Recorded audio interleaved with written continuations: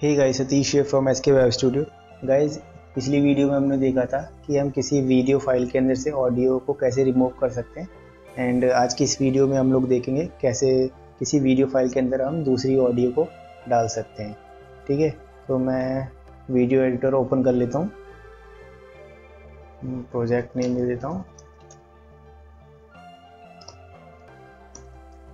कोई एक फाइल में ड्रैग कर लेता हूँ।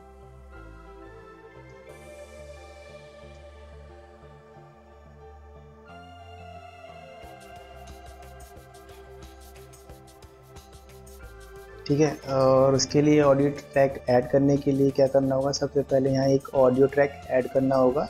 ठीक है, एंड यहाँ ओपन फाइल पे क्लिक करेंगे या कंट्रोल ओ भी कर सकते हैं या ड्रैग भी कर सकते हैं। मैं इस पर क्लिक करता हूँ एंड कोई एक ट्रैक चूज़ कर लेता हूँ, जैसे कि ये ट्रैक मैं चूज़ कर लेता हूँ। ठीक है, इसको यहाँ से ड्रैग करके यहाँ ले आता हूँ।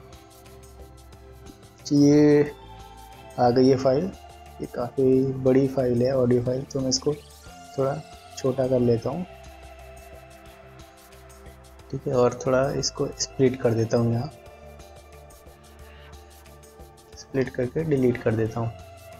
ठीक है, एंड दोबारा से जूम कर लेता हूँ मैं।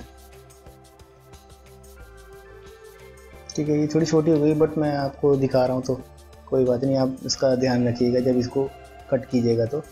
ठीक है, एंड देख सकते हैं फ्रेंड्स, हमने ये फाइल ऐड कर ली है।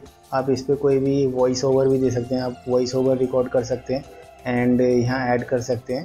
ठीक है, अगर वीडियो फाइल के अंदर पहले से ही कोई ऑडियो तो आप यहाँ से क्लिक करके डी अटैच ऑडियो करके दूसरी फाइल यहाँ से ऐड कर सकते हैं। ठीक है, सो फ्रेंड्स, आज की इस वीडियो में इतना ही, मिलते हैं नेक्स्ट वीडियो में। Till then take care, bye bye.